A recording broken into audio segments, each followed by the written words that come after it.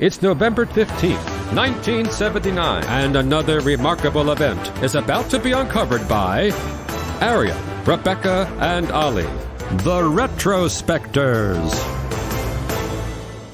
How many lives did he put at risk? No one can tell. Blunt's prison sentence should have stretched through decades. Instead, he roamed free and fated in the royal household, and that, truly, is a monstrous betrayal. So ran a Guardian editorial shortly after the events today in history in 1979, when the unlikely figure of Sir Anthony Blunt, the Queen's resident art historian, was outed as a Soviet spy.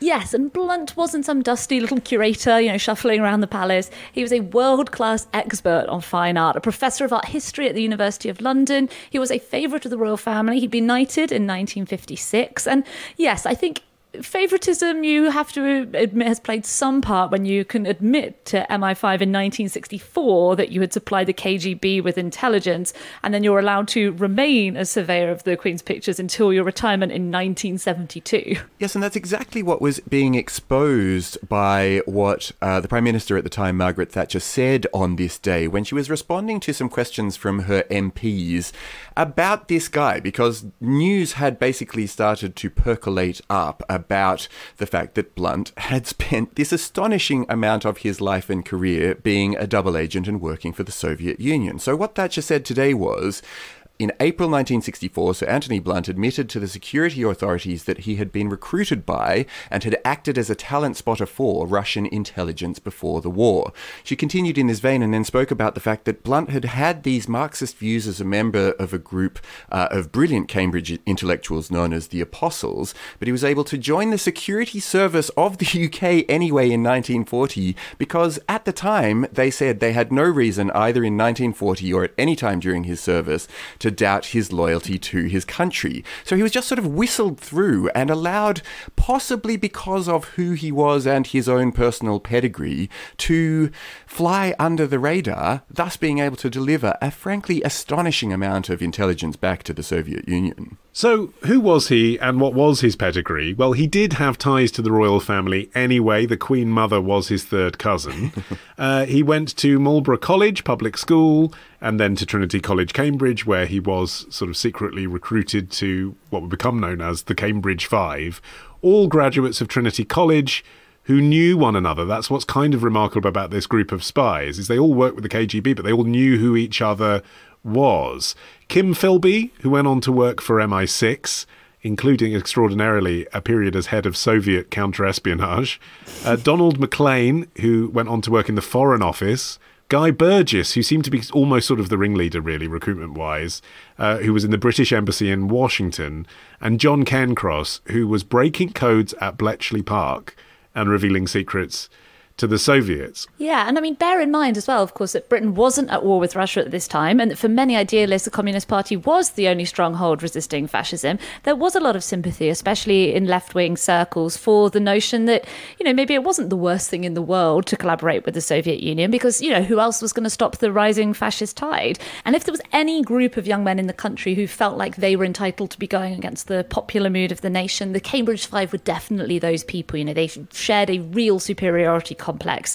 Guy Burgess was described by a peer at Cambridge as being conceited. John Cairncross's brother called him prickly. Philby was very charming but almost clinically detached. And crucially, they were all from the right backgrounds. Upper middle class private school boys waved through into the highest echelons of the security service and Foreign Office, knowing that they would never be suspected of betraying the ruling elite to which they belonged. And this was one reason why the Kremlin were continually suspicious about the amount of material they were handing over. They actually suspected that the five were double agents, that they were triple agents, because they just didn't believe that these guys are being handed over so many secret documents. They just didn't understand the class privilege that was at play and that was allowing them to just move around at that kind of a level. The other thing that at least two of the Cambridge Five had in common was homosexuality. Guy Burgess was quite promiscuous as a student at Trinity College, Cambridge.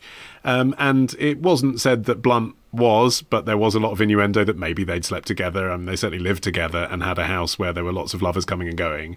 And that mattered because, of course, homosexuality was still illegal at that point. So it does add an anti-establishment frisson, doesn't it? That there's an element of, well, yes, I represent the British, but at the same time, this is a country that would throw me in prison if they knew who I really was. So that does naturally split your loyalty, rather. At the height of his relationship with Moscow, he was sending them material every week to photograph and return. And then he was kind of wooed for the position of what was called then Keeper of the King's Pictures. To be fair, he didn't apply for that position. Again, it's the sort of thing that only happens to you if you're the right sort, right? People were like, oh, you like art, you're the right kind, you've been in the government, why don't you come and work in the palace? Yeah, I mean, his actual espionage activity mostly came to an end after World War II, except, as he later admitted, to help arrange Burgess and Maclean's defections to Soviet Russia in 1951. He insisted very hard that he hadn't done any more spying for the Soviet Union after World War II, and then they sort of confronted him about Burgess and Maclean, and he was like, oh, yeah, I mean, that's basically just, talking to friends, helping some friends, get some help with other friends. This was the activity that first put him seriously on MI5's radar, and they interviewed him several times over the years, which is mad to think about as well. They obviously had good reason to believe that he had been a Soviet spy. They just couldn't quite pin it on him until they got him to confess in 1964. 11 times. 11 times. Yeah, and he was allowed to continue working at the palace this entire time. I mean, obviously there wasn't much in the picture collection that was of interest to the Kremlin, but still, it seems like a ridiculous oversight. Yeah, I think access to the Queen might be of interest to the Kremlin, though, wouldn't you? And this is the amazing thing as well, that his espionage career really only began to surface publicly after the 1979 publication of a book by Andrew Boyle, which didn't name Blunt, but dropped enough clues about a fourth man. At this stage, they didn't know how many people were involved in this ring, and they'd only counted up to 4 by now, that members of Parliament then raised the matter in the House of Commons, and that's what brought Thatcher to talk about this issue today. And she does it with a certain amount of outrage. She's obviously, she personally feels the affront that she knows the nation is going to feel, that this guy was found out years ago and allowed to continue his work in, that close to the Queen, among other things. Well, it perfectly played into Thatcher's worldview, though, didn't it? She was the right Prime Minister to deliver this. Edward Heath never could have done it in the same way, because he was exactly the kind of establishment figure, but also operating outside the establishment that the Blunt was. But for Thatcher, her whole thing was like, I'm a different kind of Tory. I'm for working class Tories. And this old boys club that Blunt represented is exactly what we're standing against. We're a meritocracy. We're about work hard and you can do well. And that book that Boyle wrote, Climate of Treason, didn't mention Blunt. The spy was called Morris, which, if you know your E.M. Forster, was a homosexual academic. So there's sort of this innuendo in the book about who it actually is. But Boyle didn't reveal it. What happened is Blunt, via his solicitor, attempted to stop the publication of the book, even though he wasn't named in it, and the magazine Private Eye made that intervention public.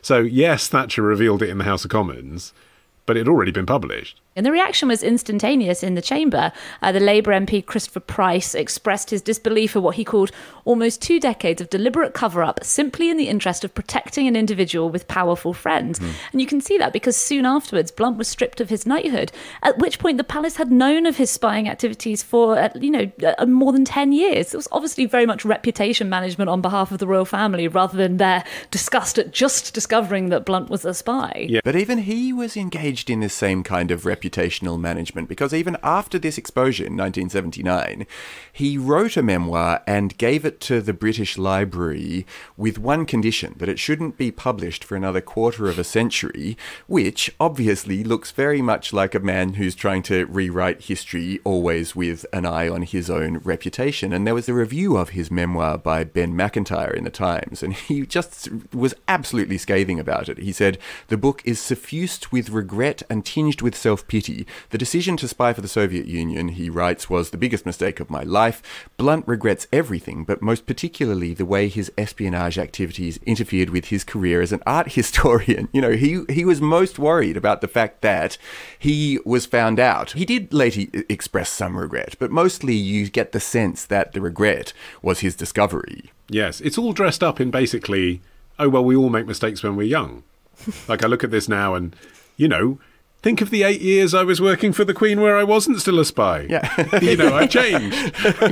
Yeah, in his first official statement 5 days after he was exposed in the House of Commons, he issued a statement that was it an apology? Not really. I don't think it would have passed muster in the days of, your tailored social media apologies. He says, This was a case of political conscience against loyalty to country. I chose conscience, which kind of boils down to, sorry I was so idealistic, I guess. I'm sorry that my spying hurt your feelings, country. Tomorrow. And then buckets of cash were thrown at them by the French government is the bit you're missing out. Ditch the ads and get a Sunday episode when you join Club Retrospectors. Patreon.com/retrospectors.